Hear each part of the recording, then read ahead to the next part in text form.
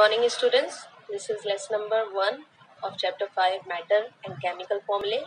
So today we are going to learn what is matter, what is the composition of matter, what is an atom, and how is the structure of an atom.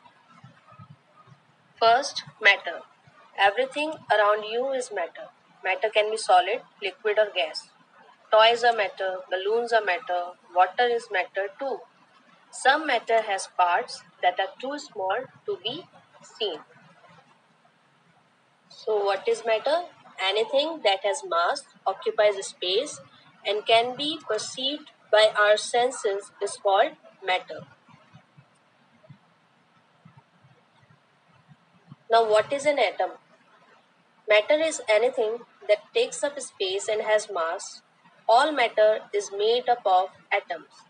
Atoms are the building blocks of matter, sort of how bricks are the building blocks of the houses.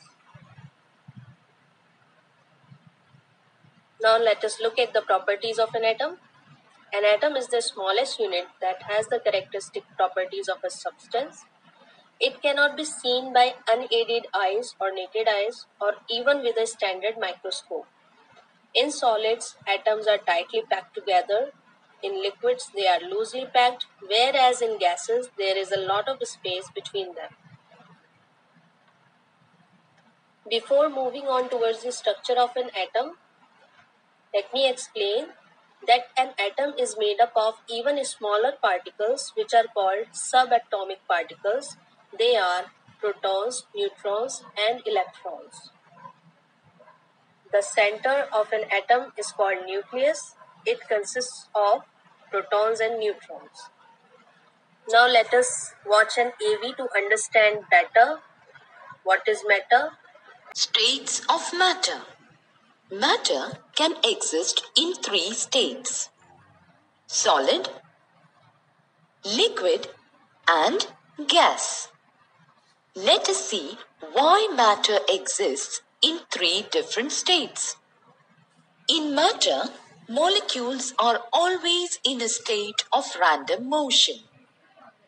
The higher the temperature, the faster the molecules move. Molecules are attracted to each other by intermolecular force. It is the molecular arrangements in matter that decide whether a particular substance would exist in one state or other. Solid state. In certain substances, the molecules are tightly packed. So, the intermolecular attractive forces are very strong. The space between the molecules is very small. Therefore, the molecules can have very little movement. Such substances are in solid state. Liquid state.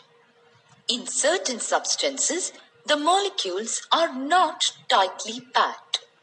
So, the intermolecular attractive forces are relatively weak, and the space between the molecules is relatively large. Therefore, the molecules have free movement. However, the molecular motion is not so great as to completely overcome the forces of attraction between molecules. Such substances are in liquid state. Gaseous state. In certain substances, the molecular motion is so fast that it overcomes the intermolecular forces and the molecules are far removed from one another. The spaces between them are very large and they can have free movement. Such substances are in the gaseous state.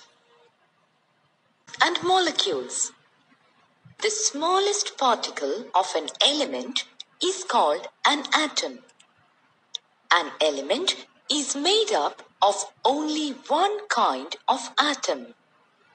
For example, all atoms of oxygen are identical and atoms of nitrogen are identical. Atoms sometimes exist alone and sometimes in groups. In gaseous elements such as hydrogen, nitrogen, chlorine, etc., atoms exist in groups of two each, and such a group of atoms is called a molecule. A molecule of an element contains two or more atoms of the same element. For example, two atoms of oxygen exist as a pair in a molecule of oxygen gas.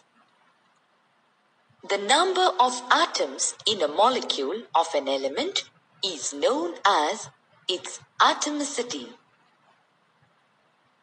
The atomicity of oxygen, hydrogen, nitrogen, chlorine, etc. is 2. 3 atoms of oxygen combine to form ozone. So, the atomicity of ozone is... An atom is the smallest particle of matter that has independent existence. It is too small to be viewed even under a powerful microscope. To understand the structure of an atom, we can visualize an atom as a sphere. The atom has two major divisions. In the center of the atom, there is a nucleus. The size of the nucleus is extremely small compared to the size of the atom. Observe that the nucleus consists of two types of particles known as protons and neutrons. The electrons revolve around the nucleus in fixed orbits. These are the electron shells. The space around the nucleus in which the electrons revolve determines the size of the atom. Thus, an atom consists of three elementary particles, namely proton, neutron, and electron. Atoms of different elements are built up from different numbers of these fundamental particles. Shown here are a few examples. If an atom has one proton and one electron, it forms an atom of hydrogen. But if the number of protons, electrons, and neutrons are 8 each, then we have an atom of oxygen. If 11 protons, 11 electrons, and 12 neutrons are present in an atom, it forms an atom of sodium.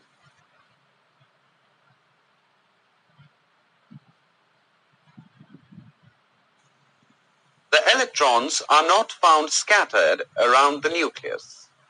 They are arranged in different shells around the nucleus as seen here.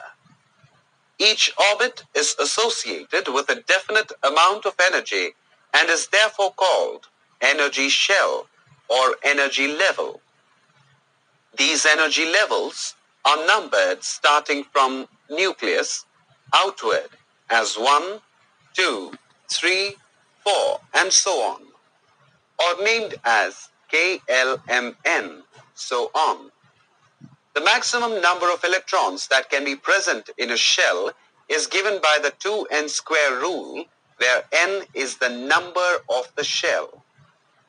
The filling up of electrons in different shells during the 2n square rule may be understood from the table shown here.